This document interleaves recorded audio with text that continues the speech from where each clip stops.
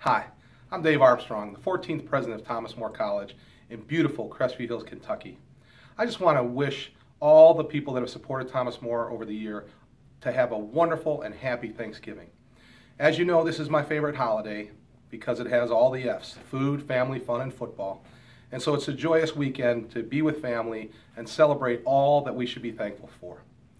We live in a wonderful country, and although we have issues and we have problems, we still need to have that attitude of gratitude for all that we've received in our lives here in America. Here at Thomas More College, I want to thank our wonderful faculty, our staff, our administration, and especially our students who are striving to be great every day.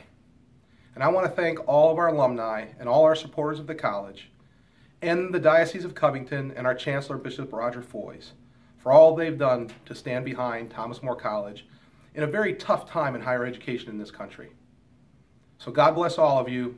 Have a wonderful holiday and happy Thanksgiving. And go Saints. Thank you. Thank you. Thank you. Thank you. Thank you. Thank you. Thank you.